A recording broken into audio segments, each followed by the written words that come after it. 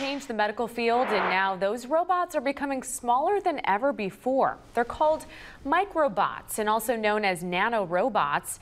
They're microscopic in scale, and thousands of them can be delivered by swallowing a single pill. As Marty Salt reports, they could one day deliver life-saving medications to hard-to-reach places throughout the human body.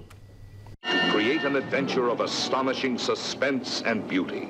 The fantastic voyage, microbots deployed inside a body, was once science fiction and only imagined in the movies.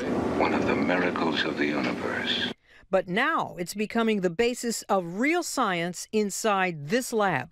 Medical microrobots are essentially micro-scale devices, so we're talking devices 5 to 10 times thinner than the human hair.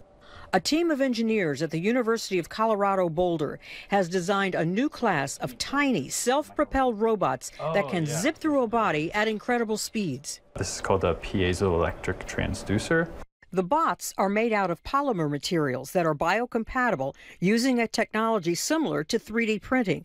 They look like small rockets with 3 tiny fins. And the result is that these robots move really fast, so on the order of several hundred body lengths per second, I think 120 or 140 body lengths per second.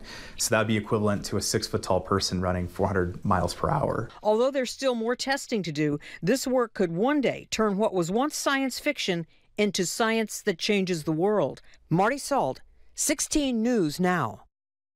Just incredible. Right now, the microbots leave the body through urine, but the team is working to make them completely biodegradable so that they will dissolve inside the body after releasing the medication. We'll be right back. Stay with us.